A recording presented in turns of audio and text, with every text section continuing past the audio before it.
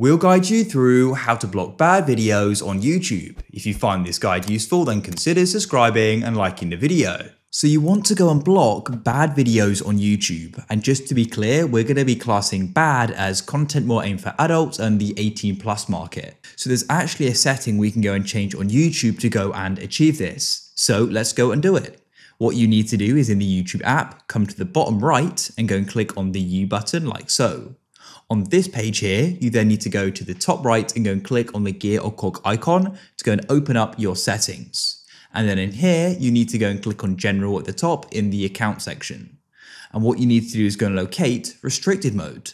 It says here, this helps to hide potentially mature videos. No filter is 100% accurate, which is important to note, but it's better than nothing. This setting only applies to this app on this device, so you'll need to go and change this setting on other devices as well. So you can then go and switch it on. Alternatively, you can actually go and use the YouTube Kids app. So that's another app you can get. To give you a quick preview, here it is. You can go and get this, and this is more content for kids, and you can set the age range and things like that.